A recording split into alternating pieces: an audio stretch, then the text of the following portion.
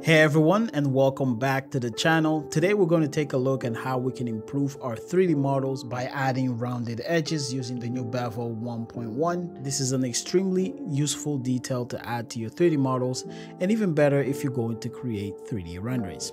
Let's get started.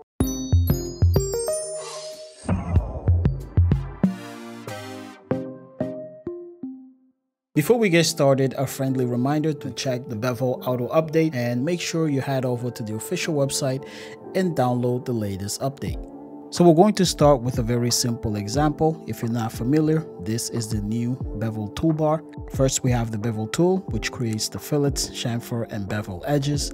Next, we have the Live Bevel, which is a non-destructive bevel modifier. Then we have the Auto Soften and Smooth Edge. Next is the new feature Harden Borders, which unsoftens bevel boundary edges, edge cleanup, and preferences. So to add a bevel, let's select the Bevel tool, and I can select this one edge, as you can see highlighted in green, or I can move to an intersection point and select 3 edges, or select a face and select 4 edges. So I'll go back to a single edge and confirm my selection. The second click will set the distance, so now I can enter a value for the offset distance and number of segments. So here I'm going to try 3 inches and 6 segments. So we get our rounded edge and it looks pretty good. The corner offset 3 inches on each direction and it's connected by a Bezier curve, but we have to keep in mind that this is a curve and not a true arc. Now we had an offset distance of 3 inches, but if we look at our entity information, notice how there isn't an actual radius value. And if I isolate this curve, you can see that it's simply a group of edges. Now if we open our preferences, we can take a look at the new feature. I'll change the rounding from Bezier to arc. And now I can repeat the same bevel with the same 3 inches and 6 segments. And you will notice now that the rounding is done with a true arc. To confirm, we can check the entity and notice how the actual radius value is 3 inches. Now there are a couple of ways we can confirm this is a true arc. Notice when I separate the arc, I can still change the number of segments. And I can also right click and find the center point. So it's something we can't do with a Bezier curve. The next new feature or improvement is the Harden Borders. This feature hides or reveals the bevel boundary edges. For example, without any selections, I can activate Harden Borders. It revealed 136 edges, which includes the edges we couldn't see before in our rectangle. So now this makes it a little easy to add dimensions, and you can take this to layout and it becomes a little bit easier to snap and add dimensions. For the next improvement, we are going to round the entire rectangle. Remember, we added bevel with arc rounding. And with this model, I can repeat Harden Borders and it will reveal 408 edges, which includes the arcs from our bevel. With this new improvement, we also have a couple of options to display 2 types of borders. Right now, we can see both options. So I can select to see the bevel borders,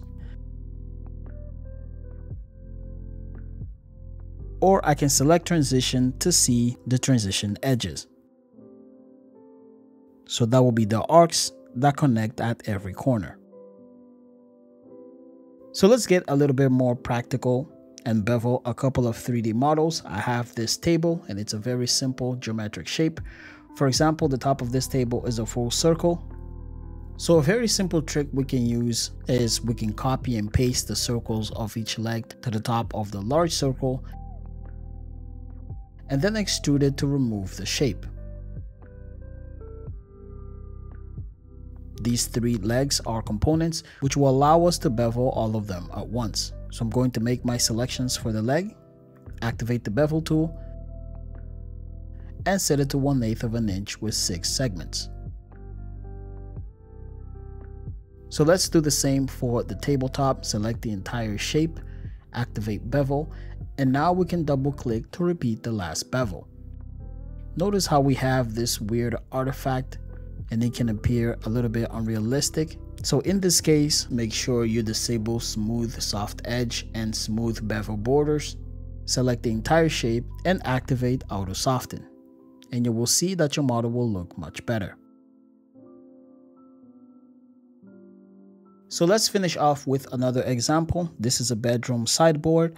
All of the pieces are separated into groups and components, which make it easier to apply bevel. So let's start with this group and add a small bevel.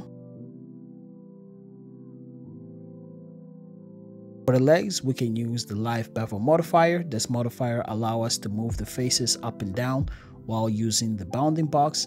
If I wanted, I could add some further details, but for now, we're gonna keep things simple because this is exactly how it's supposed to look. So we can just click out to confirm.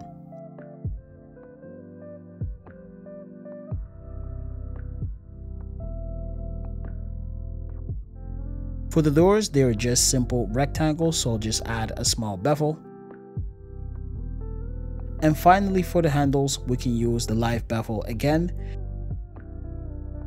And I'll copy these two edges in and extrude these faces out to create a handle grip. So there you go, very simple and practical process to add round edges to your 3D models, and you can use bevel to add these type of details. Especially if you plan to use these for 3D renderings, it is very important to make sure you add some sort of bevel to your models. And all that's really left to do is to add materials, so I went to sketchuptextures.com and selected a few materials and I add them to the model. So that's going to be all for this video, a very simple model building workflow. Hopefully you learned something new from the video. Be sure to follow us on other social media platforms and check our website for any additional information. And let us know in the comments section what you think of the bevel updates. Like the video, share, and subscribe, and I'll see you guys on the next one.